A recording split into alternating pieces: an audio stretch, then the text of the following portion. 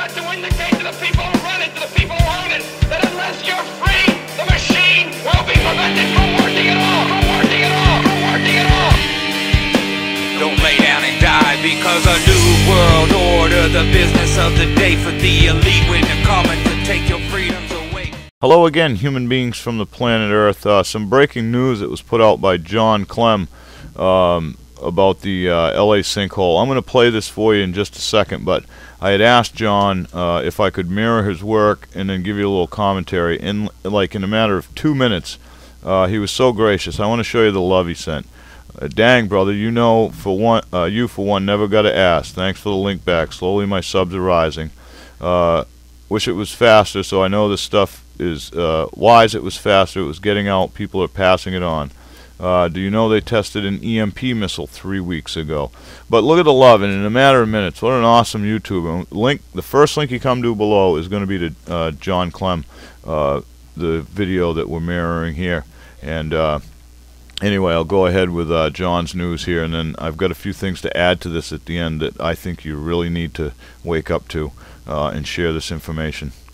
Alright, it's November 14, 2012. It's 4:19. This is one of those other stories from a link from the new Indiana explosion. It says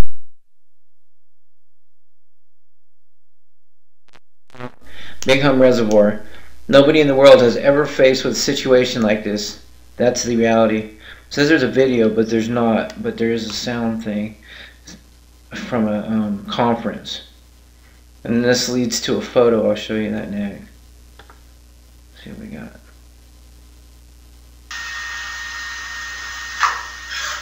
Straight as I can tell you, it's an unprecedented problem, folks, and I feel your anger. I wish I had a $5 solution. I don't. It's a tough problem. Nobody in the world has ever faced a situation like this, like we're grappling with. That's the reality. The Itasca folks were here. We asked them that very question. They've dealt with collapse. They've dealt with subsidence. They have never dealt with collapse, subsidence, and natural gas.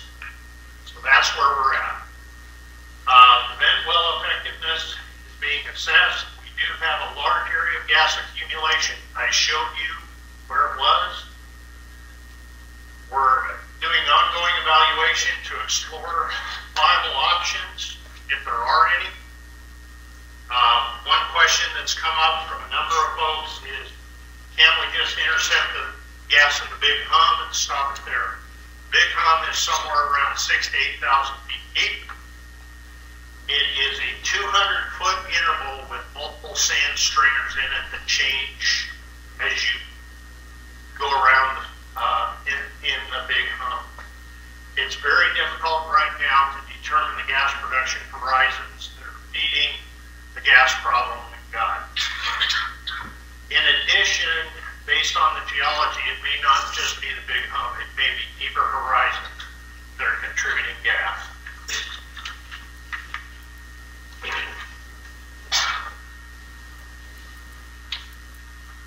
Fast forward.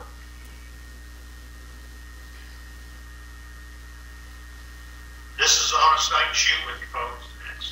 It's tough. We are venting gas from the aquifer. That system's going to have to be upgraded to have the effect I think everybody wants. We need to get your homes checked for gas accumulation now. The ventilation is the only way to make certain you don't get gas accumulation in your enclosed spaces. You just have ventilate and methane monitors in the homes. This was done in 2003. These latter two are the shot you got to get back to your home. I am not saying right now that I've got all the answers on this, because I don't. Right now, today, the evacuation order is appropriate. I can't say that strongly enough. It's appropriate. As we work forward over the next time, hopefully we get to a situation where things settle down and we define the problem better than it is now. Right now, the evacuation order is appropriate. We're looking stability of the collapse zone, because we've obviously got ongoing hydrocarbon releases through there. We're looking at the seismic events data we've already collected. There will be seismic imaging of the collapse zone to see what we can see, and we're doing rock mechanics modeling.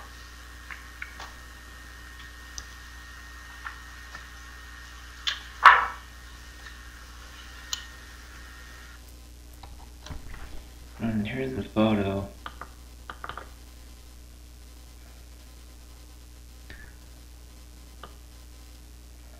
They're talking about right here.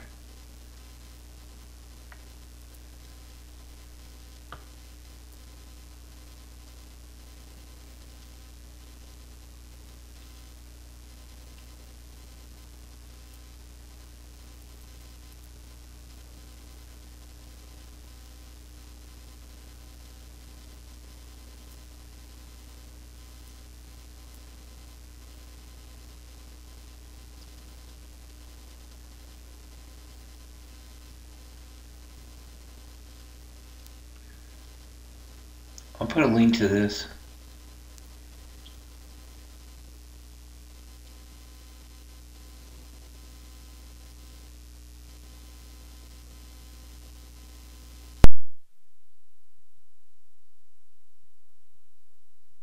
Work and for finding that and giving us a heads up right away. The first link in the description you come to will be John's channel. Go ahead and subscribe to that. I'll put the links in that he has here. And if you didn't, if it wasn't self-explanatory, okay, this is where the sinkhole is. Side note that 3 weeks ago, I believe it was 2 acres. I think it's around 7. I haven't had my finger on the pulse of it, just some tidbits here along the way, because I know what's coming. And I've tried to tell people about the new Madrid zone. Over a year ago, 2 years ago, people were really bumping up that area and scaring the shit out of everybody. Now they've gone to sleep and don't think it's an issue. But if it wasn't an issue, FEMA would not have placed all those underwater body bags. Simple Google search will tell you that. No, I'm not going to link you to it. Because this is the thing. Part of waking up is getting off your fucking ass and going to find this information yourself. If I spoon feed it to you, I'm no different than Alex Jones, the mainstream media. It's just going to keep you asleep. You're going to just take what I feed you, and you're not going to get anything new. And you know what? Then I'm not going to learn anything new. To get active, to wake up, you got to get off your ass, okay? To get in shape, you don't sit there and let somebody fucking lift your arms up and down and move your legs back and forth. You get up and fucking do it yourself. You got to get in shape. You got to get awake. But I'll tell you what I've learned and know so far.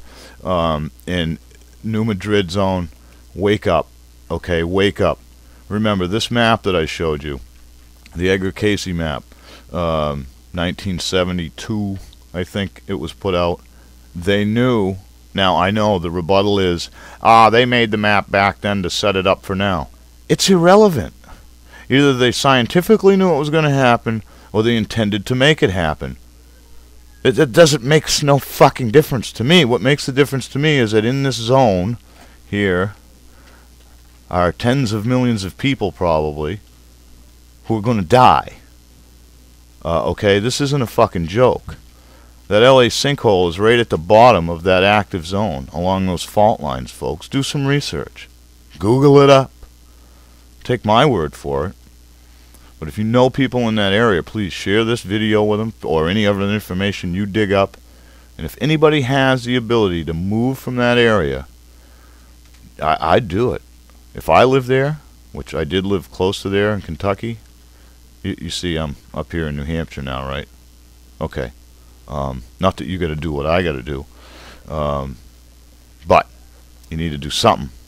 You need to do something.